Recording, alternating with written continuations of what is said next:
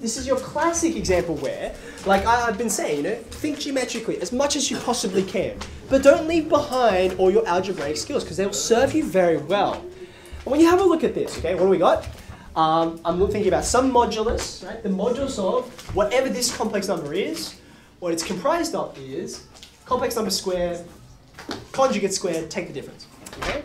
So, before we begin, what looks like a reasonable way to sort of start simplifying this algebraically?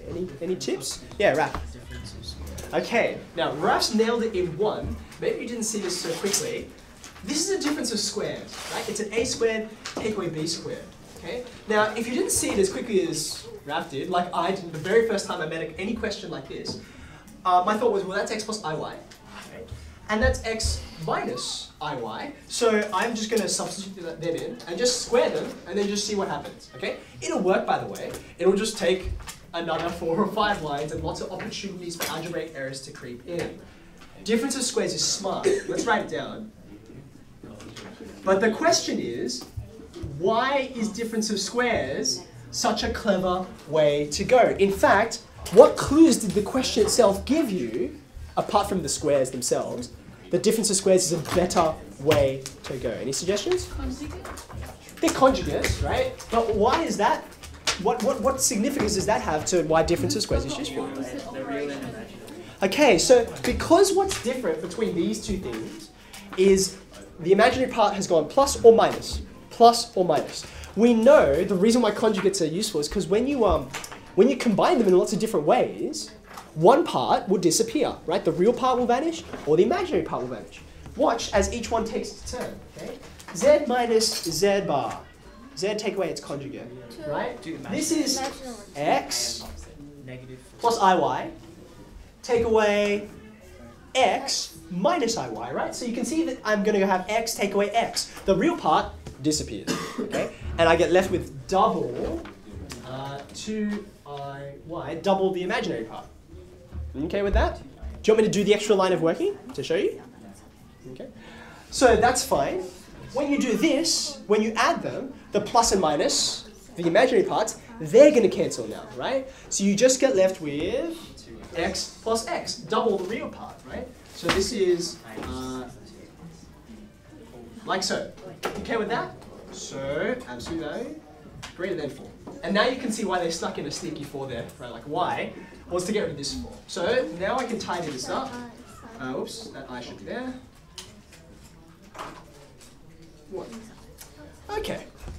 Now we've come to the limit of where algebraic simplification can take us, right? Now I want to start getting towards a locus, right? I want a relationship, excuse me, between x and y. I want a relationship, right? So how do you work out the modulus to this complex number? What's the formula for a modulus? I'll give you a hand. Z minus 0. Yeah. Real Z squared. What is the real part of this? 0. There's no real part. 0. Right? Plus the imaginary part, right? Which is x y squared. Greater than 1. Happy with that? Okay. So now I've got the square root of a square. So x Square root of a square. xy. Careful, careful. Absolute x. What's that? I'll give you a clue. Oh, yeah. It's not a. Plus minus absolute value. It's the absolute value of a, right? Why is it the absolute value of a? Because Because it's always there's a equal. plus or a Because, minus. that's right, when you square it, you lose the sign, and then when you square it, you only get the positive, okay? So hence, give me the positive value only. So what you're really getting out of this is this guy. You okay with that? Okay, now, we've used the definition of a modulus, but where do I go with that? Okay, now remember, we use this strategy over and over again. When you look at a question, you're like, gross, I have no idea what to do with that. Okay, you think about simpler examples, right? So if I gave you this, oops, sorry. Most of us would know what to do with that, right? What would you do first? This is a region, right? What would you do? Yeah. Move graph y equals x plus 1. I would take this You would as an equality, right? Y equals x plus 1. And I would say the relationship between the inequality and the equation is, what is the relationship? this is just a line, right? But it's not just any line. It's the boundary of this guy, right? Do you agree with that? And in fact, y is greater than, so it'll be above, okay? So you put your x plus 1 line in, and then you can say, all right, well now I just work out whether I'm in this side or on this side, and then I'll shade accordingly, right? So when I have a look at this, the boundary of this is a region that will be shaded, but the boundary will look like this.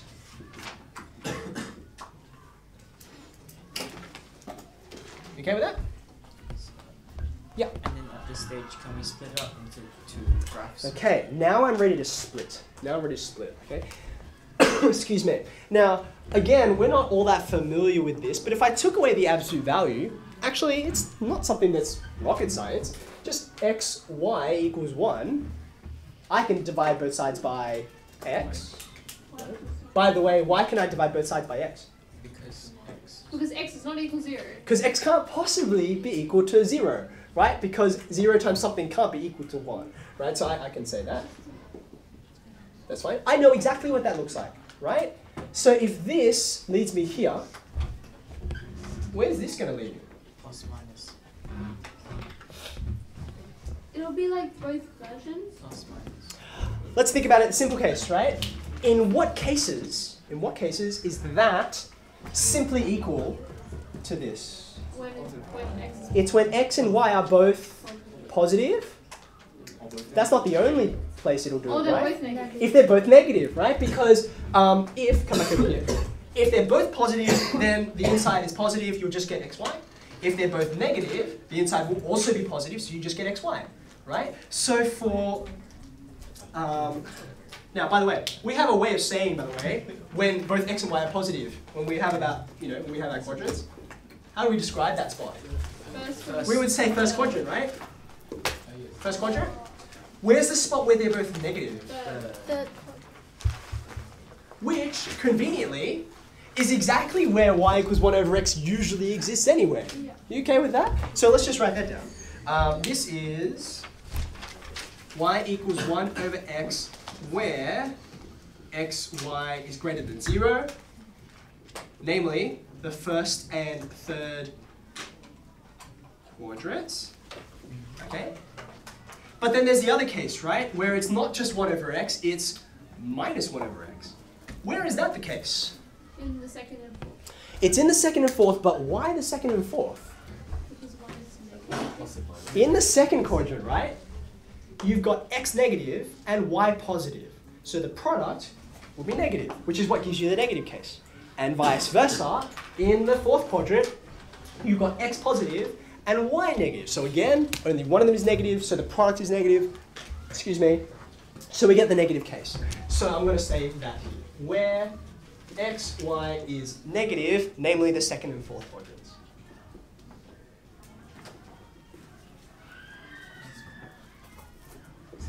Okay, awesome. So now I'm ready to graph these boundaries, right? Am I including the boundaries or am I excluding them? I'm excluding, right? Because you can see right up here, there's no equality there. It's not greater than or equal to 4, it's just greater than. Okay, so let's draw this thing. Yeah, you go over their boundaries, no one wants you, okay? Sorry, buddy. Tell that to boundary.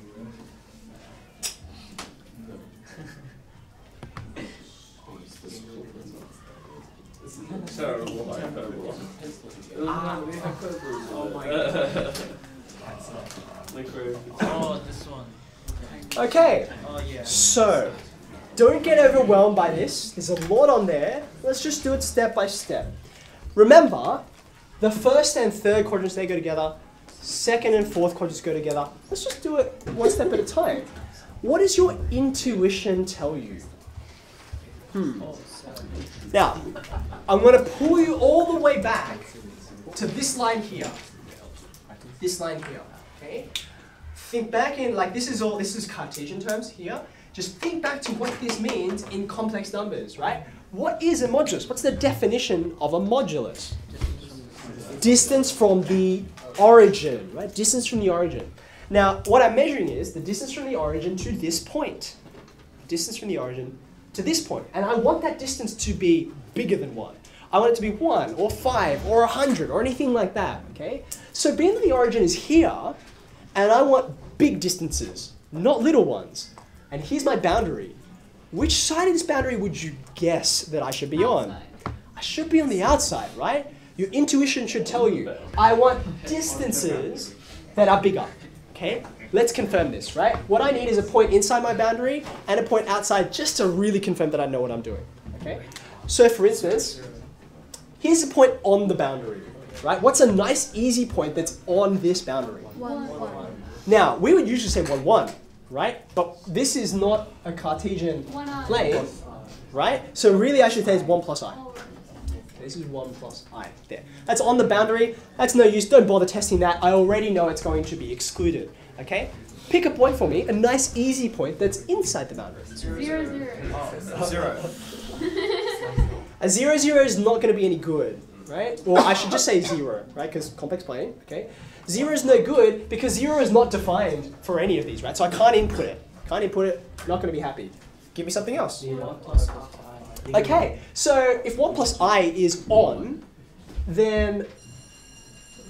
Seriously?